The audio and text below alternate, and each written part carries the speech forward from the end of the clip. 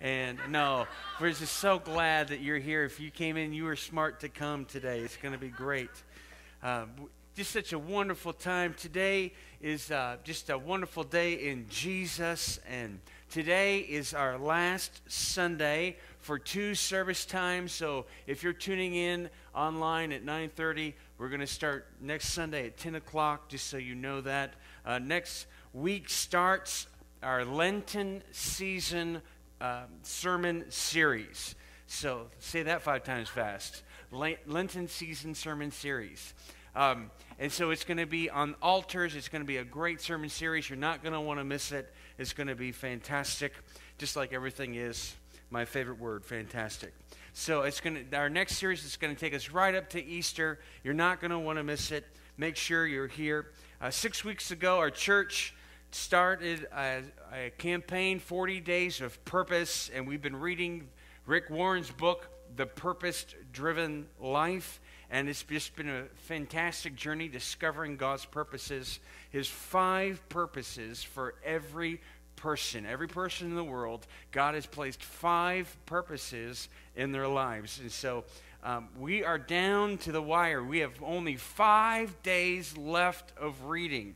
So today is day 36. We only have 5 days left, and this has just been an awesome journey. Let me encourage you to finish strong. You can do it. Don't just say, well, I'm a little bit behind, so I'm going to stop.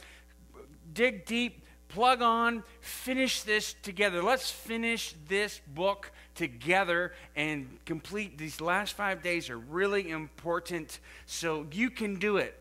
You can complete this 40 days. In 40 days, God did a lot of different things in the Bible, and let Him finish that work in you, that 40-day life transformation process. And you don't quit now. You're almost there. Awesome. So each week in this series, we've been given a highlight of the week coming's reading, and that's what we're going to do today. And so today we'll be highlighting the last purpose, purpose number 5. You were made for a mission. You were made for a mission.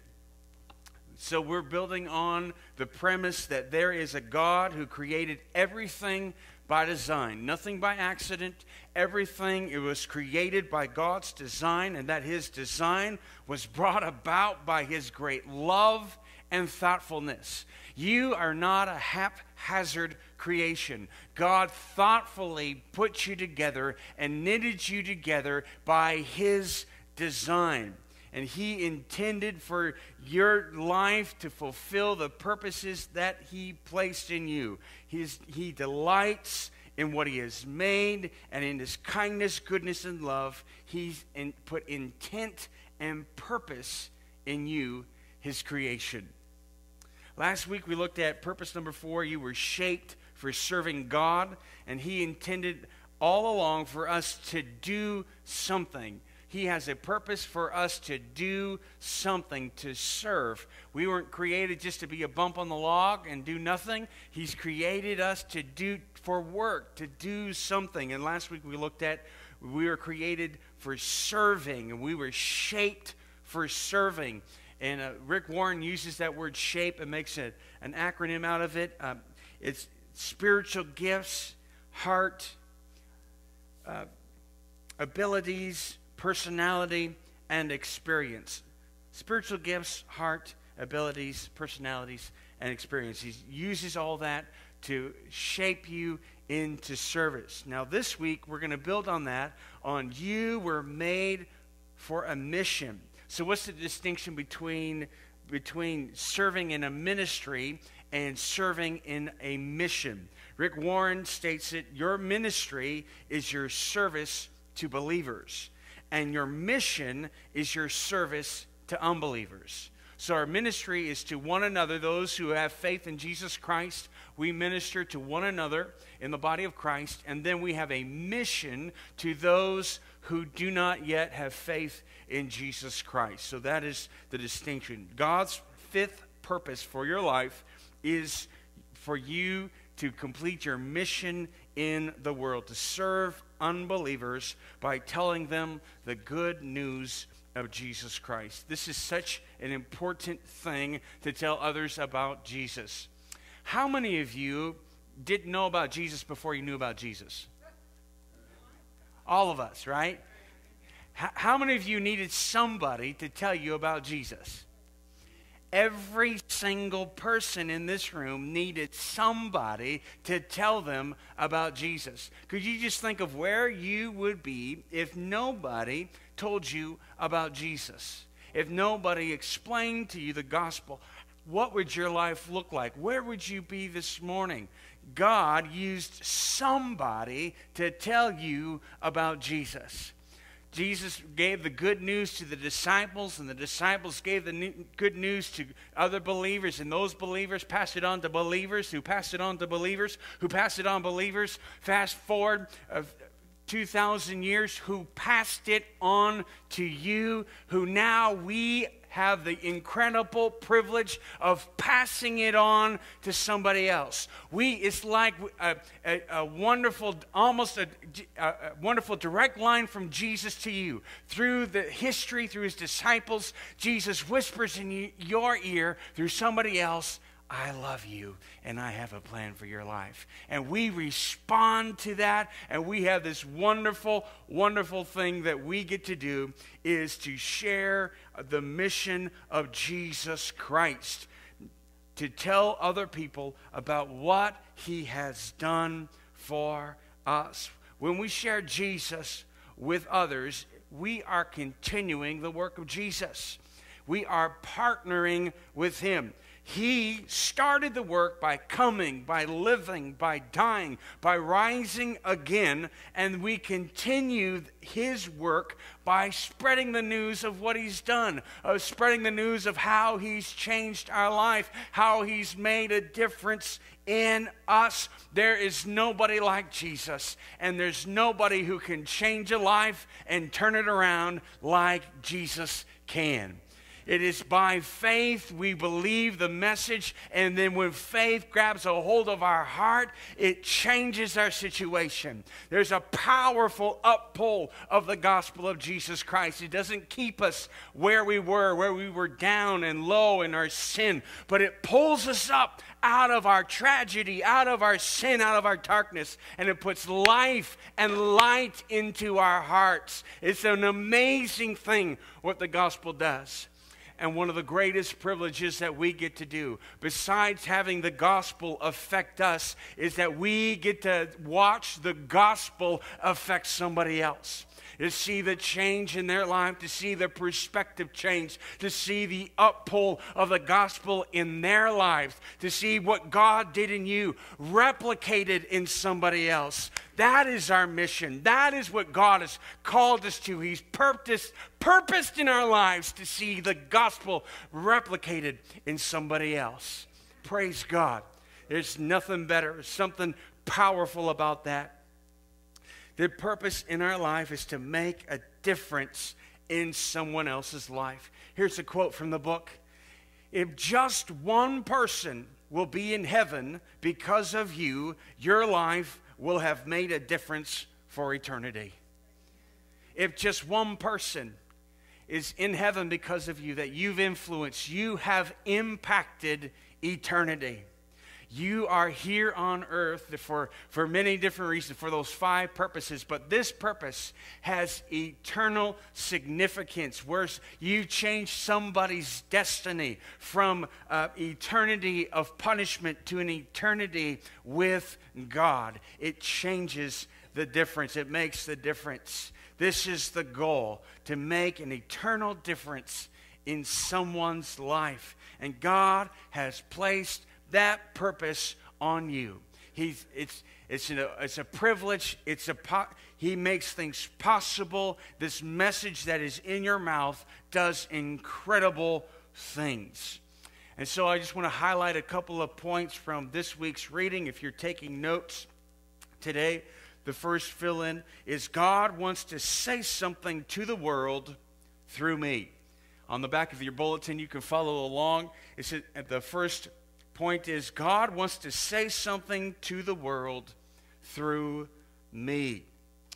You have a unique testimony and story to tell the world what God has done for you. There is no one in history that has the exact story that you do, that your life tells. Nobody has your same background. Nobody has your experience. God has uniquely placed in you a life message that testifies of the greatness of our God. And this life message helps us fulfill this purpose of fulfilling our mission. So God wants to use your life message to bring people to Jesus. So what's in your life message? Well, there's 4 things that help build our life's message. So the first thing, your life message is your testimony. Your testimony, how you came to Christ, what God has done in your life, how He's brought you out of darkness into His marvelous light, your testimony of where you were, your testimony of the great power of God in your life, the testimony that there's no one like Jesus. This is your life message. Nobody can nobody can refute what God has done for you. They might try to argue facts and figures and things and dates, but they cannot refute the miracle of what God has done in your life. Your testimony. There's nothing as ironclad of a praise to God, of a evidence of Jesus than what He has done in your life. Your life message is built on your testimony, what God has done. Your life message is also your life lessons. Your life lessons. The things that God has taught you in your life, from the things and the experiences in your life. Things like what you've learned, how God helps you through failure, how God helps you when you don't have any money, when God helps you during your pain, when God helps you during your sorrow, when God helps you during your disappointment times, the life lessons He's taught you during that, life lessons through your family, life lessons through your church. There is a powerful thing when you can say, well, God taught me through this situation that He always comes through. When you're facing this situation, maybe it's a sickness, maybe it's a drought of money, maybe it's this or that. My life lessons, the thing that I've experienced from God is this. When I surrender like this, God does this. You have life lessons that God has placed in you that shapes your message when you tell other people about Jesus. You have ironclad proof of God's goodness through your life lessons. Next, your life message is also built on your godly passions, what God has ignited in your heart, your godly passions, things that He has given you to have compassion for, to advocate for, to have a heart for. Your life message is your passions and your ministry, what God has called you to do. This is part of what God has called you and builds your life message upon, is your godly passions. And so when you're talking to somebody and you can say your testimony, you can say your life lessons, then you can say, now this is how I make a difference. This is how my life makes a difference. This is how the gospel of Jesus Christ has transformed me. And now I have a godly passion that transforms into real life change. Maybe it's giving your time at the homeless shelter, or maybe it's volunteering at the food bank, or maybe it's this or that. But God will give you, every believer, He will give you a passion to champion, a thing to have a heart for, to have compassion over. Your life message is also your godly passions. Then lastly, your life message is built upon the good news, the gospel of Jesus Christ, the glad tidings of His coming, the message of Jesus, how He saved you, how He changed you, the facts that Jesus lived a sinless life. He came, He lived a sinless life. He died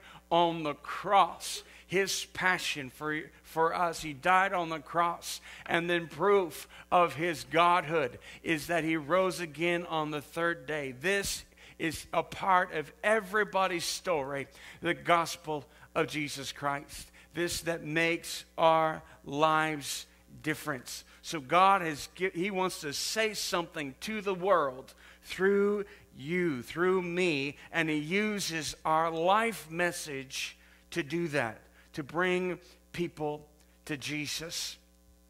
Next highlight, if you're taking notes, is the Great Commission is my commission. The Great Commission is my commission. So what is the Great Commission? The Great Commission is where Jesus, he's risen from the dead, and this is the last thing that he's telling his disciples. He is commissioning them to carry on his message. He is sending them on to carry his message to the world. He told his disciples to tell people the message locally, regionally, and globally.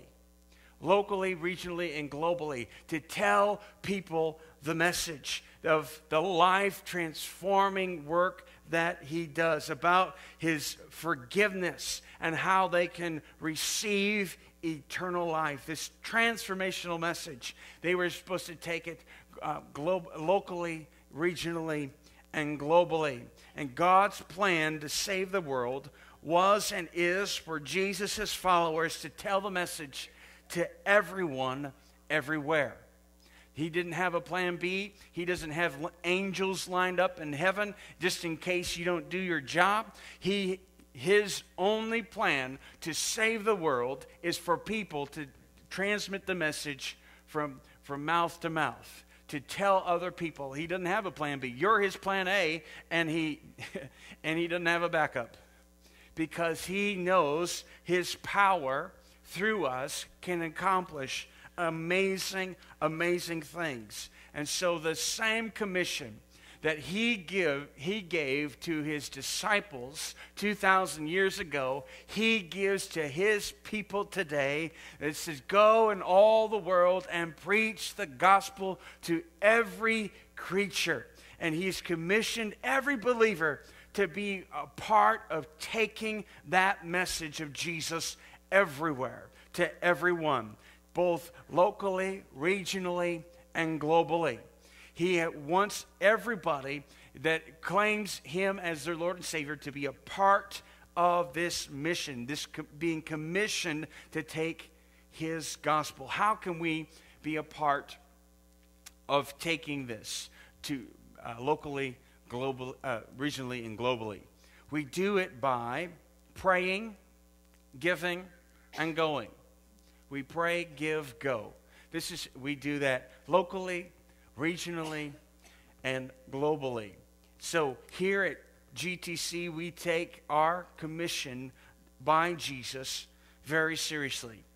We want to obey Jesus. We want to follow him.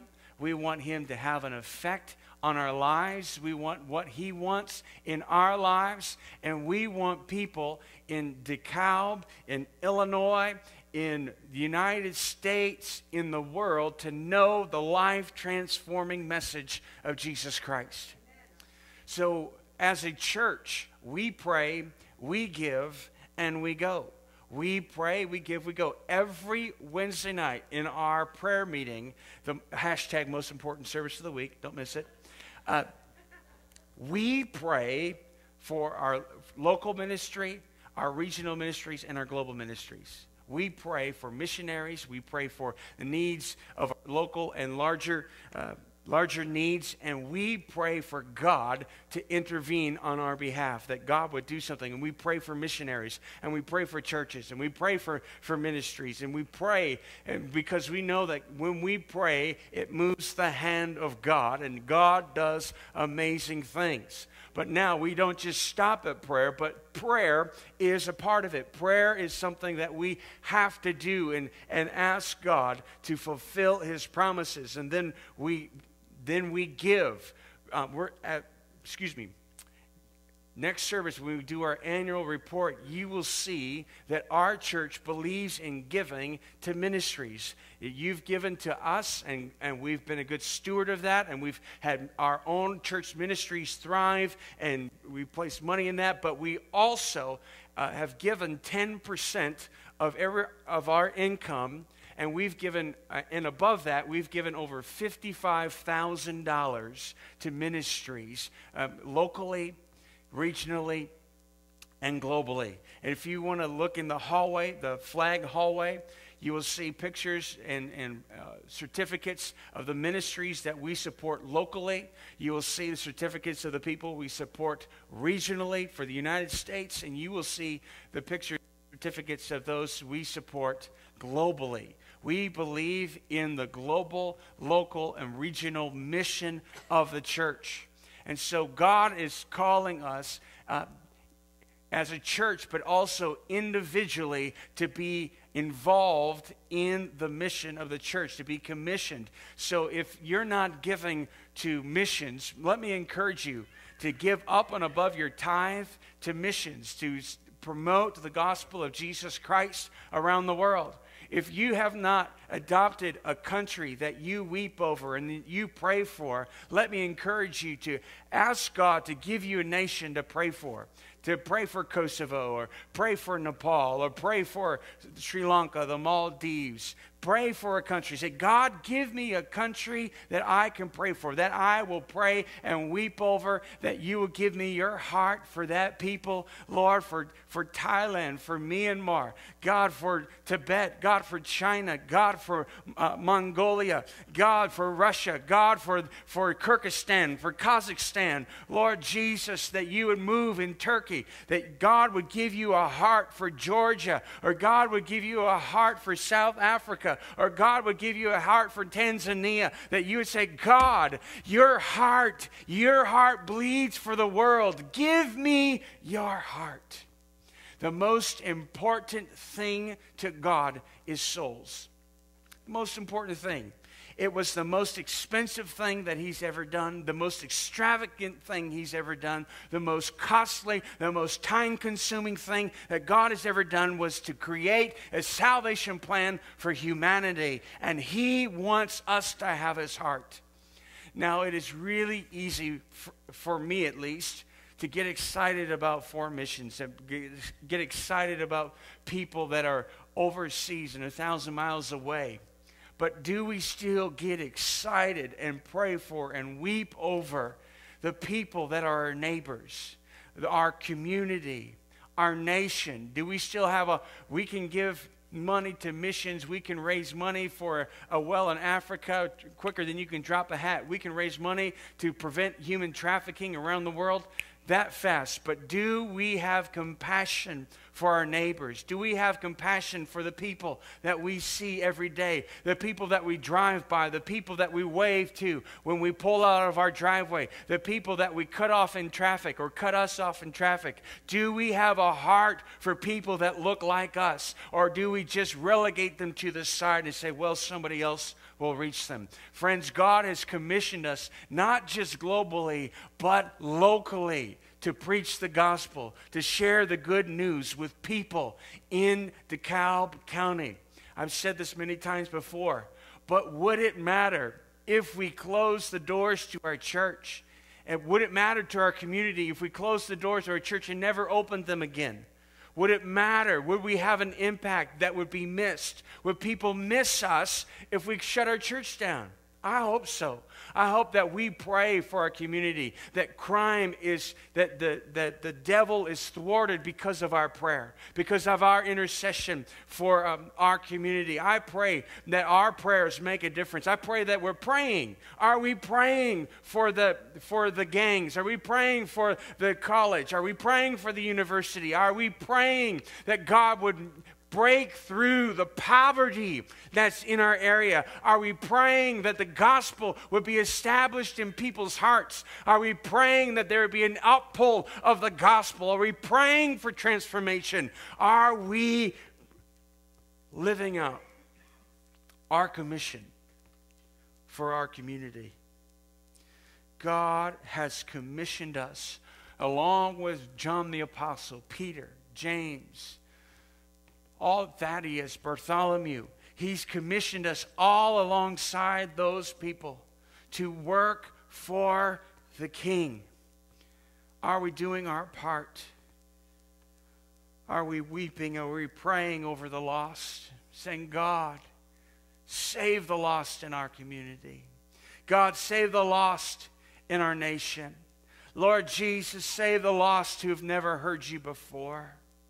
God, that you would do great and mighty things through our church. Are we doing our part? Friends, let's do our part together. Let's say, God, let's say to Jesus, you've commissioned us. We accept your commission. We accept your calling. We accept what you have for us to do. This is what he calls us to do. What is the calling? Pick up your cross daily and follow me. Follow Jesus. Praise God. That is the fifth and final purpose, is to live for the mission that he has called us to do. We are made for a mission. He has placed in us a calling. We are made for a mission. Next, if you're taking notes, is blessed are the balanced. Blessed are the balanced, for they shall outlast everyone. Blessed are the balanced. And so, this point in the book, this is the second to last day, Mr. Warren, Brother Warren, is wrapping up, and he wants us to know that God wants our lives to be balanced in the 5 purposes that he's given us in our lives. What are the 5 purposes? They are worship, they are fellowship, they are discipleship, maturing, growing in the Lord, ministering or serving one another, and evangelism, this living out our missions. Our mission. Most Christians that gravitate to one or two of these purposes, and they leave the others behind, and they just focus on what makes them comfortable or what comes natural. But God has placed all 5 purposes, all 5 on our lives, and he wants us to live them out. It's God's design that you live a life of worship. But worship is not the only purpose. God has designed for you to live a life of fellowship with believers. It's a wonderful thing. But that's not the only purpose. God has designed for you to mature in Christ, to know him, to know the depth and height of the love of God for you. But that's not the only purpose. If we only had head knowledge and we never gave out the love of God, there would be no reason to be mature. He wants us to be mature, but that's not the only purpose. He's purposed in us ministry to serve one another, to serve the body of Christ. He's shaped us for service. He shaped us to love one another, to serve one another. But that's not the only purpose. And purpose number 5 is evangelism. Even evangelism is not the only purpose. It's a wonderful thing. But if you only do evangelism, where's the fellowship? Where's the worship? Where's the maturing in Christ? There must be a balance in our lives that we see that God, that we are living out your purpose. So how do we know if we're leaving one of these areas out of our lives? Well, from time to time, we need to take time and evaluate, self-evaluate. We need to do this on a regular basis, to sit down and say, am I worshiping? Am I worshiping? Do I have adequate fellowship in my life? Am I spending time with other believers? Am I allowing other people, other believers to speak into my life? Am I making this a priority? Am I growing in Christ? Or am I at the same spot I was last year? Have I matured in Christ? Do I still lose my temper as quickly, or have I matured in that area? Or whatever deficit that you have, I say, are you growing in that area? Are you allowing God to speak to you? Are you allowing God to change you, to create you like Christ? Then evaluate, am I ministering? Do I have a ministry? Am I serving? Or am I just letting others serve me? Am I content with other people just serve me? There's a statistic that is true in most churches that 20% of the congregation does 80% of the work. Friends, that is not the design that God wants for his church. Because if everybody had a ministry that did their ministry, that 100% of the people would do 100% of the work and distribute that out. God has designed you to serve. So sit down and say, am I doing my part? Am I pulling my weight in God's church? Am I serving? And then, this is probably the hardest one, is sit down and say, am I telling my story to other people? Do people around me know what God has done for me? Maybe they don't want to hear it. That's fine. But do they know my story? Do they know what? Have I given God credit? Am I telling people? Am I being evangelistic enough? Am I telling people my story? Am I supporting missions? And am I supporting work and ministry locally, regionally, and globally? Am I telling my story to other people? So we have to self-evaluate on a regular basis so that we can have a balanced and fulfilled life. What happens if we leave one of these out? We won't have the satisfaction that God intended us to have. We won't be as successful as believers. There'll still be successes and there'll still be wonderful things happening. But friends, I want you to know that God has more for you. This whole experiment of 40 days of purpose is God has more for us. He has more for us to do. There's more in Jesus that we haven't discovered yet. There's more in the relationships in our churches that we haven't discovered yet. There's more things. There's more service. There's more gifts. There's more callings that we aren't living out. So let's allow God to work in us and respond to him and allow his purposes in our lives. And that leads us to the last point. Lastly, if you're taking notes, is living with purpose is the only way to live. Living with purpose is the only way to live. In order to live a fulfilled life, we just need to say, Lord, I surrender. I surrender to your purpose. I want your purpose in my life. I want what you have for me, God. I want to lay aside my plans, my wishes, my selfish desires. And Lord, I just want what you have for me. I want what you want for me. So to find out God's purposes, we just ask 5 questions. What will be the center of my life? What's the worship of my life? What is the center of my life? Is God at the center of my life? Or is something else? Is success, money, the center of my life? Is sports or my children or other things, are they the center of my life? The next question is, what will be the character of my life? Well, what will I be known for? Will I allow Christ to mature me, to grow in Christ, to be discipled? What will be the character of my life? Then the next question is, what will be the contribution of my life? What will I add? Will I just take away? Or what is the contribution that I will give to God's church? What is my contribution? The next is, what will be my communication? What will be the communication of my life?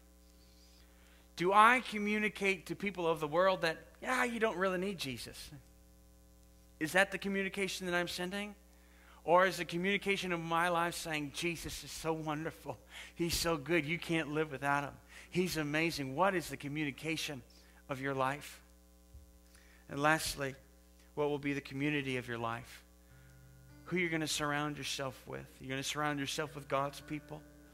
Or you're going to surround yourself with other things, that people that drag you down, that distract you, that lead you astray.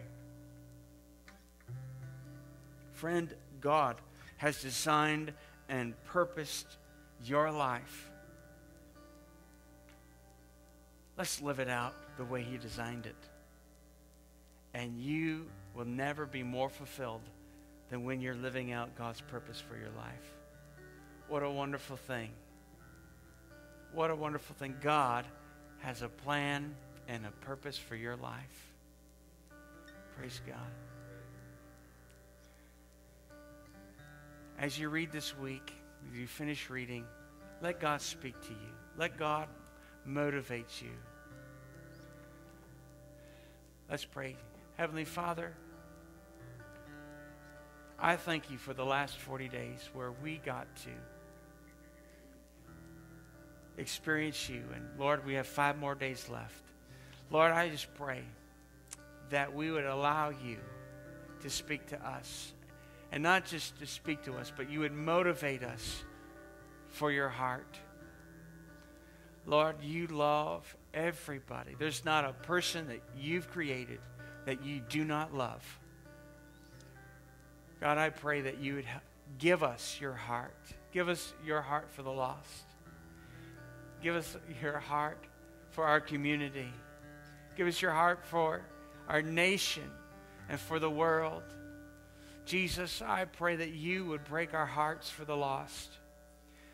Lord, we know so many lost people that sometimes we just get complacent and we just live our lives and we forget the powerful message that we have. We forget the powerful, life-transforming message of Jesus Christ. God, I pray that you would remind us and that forever we would be cognizant of what we have, and that people need you, that people need Jesus, that people need forgiveness, that people need the love of God, and that love of God comes from me. Lord, I don't want to leave the mission to my brother, my sister. I pray that they take a mission, but God, I don't want to leave it to them. I want to fulfill your mission in my life, to fulfill the purposes that you have for my life. God, we want to pray this way. God, give us souls. God, give us people that need you. God, that you would work in our church, that you would help us, God. Help us, God. Help in our shortcomings. God, help us when we don't know what we're doing. God, help us, Lord. We know that you will. With their heads still bowed and eyes closed, you're here. And you need a relationship with Jesus Christ. You need to say yes to Jesus. Maybe you said yes in the past, but you're not living for him now. Maybe you've never said yes to Jesus, but you need a relationship with Jesus, and you need to become a follower of Jesus. If that's you this morning, would you just confess that by raising your hand and say, yeah, that's me. I need Jesus. I need to be a follower of Jesus. For the first time or rededicating. Waiting just for a moment. I see your hand. You can put your hand down. Waiting just for a moment.